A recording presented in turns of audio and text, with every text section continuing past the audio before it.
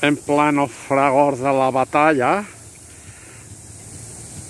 Feng Shui iniciar los ritos sabiamente aprendidos a lo largo de su vida, en la cual es una mezcla de tai chi, yoga, y en nepalí se llama me la pela. Como veréis, está en un momento que se la pela todo, se esconde y ahora sale al ataque contra...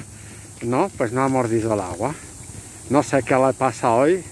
Ahora sí, y que hace un amago, ahora ya le queda eso, ahora sí. Venga, corre, corre, corre, corre, corre, ataca.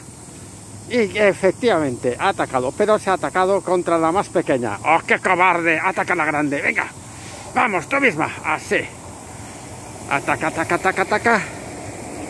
Y va lanzada ahora en medio de la manada de agua. Los elefantes atacan y Feng Shui los mantiene a raya. Todo porque es una perra mojada.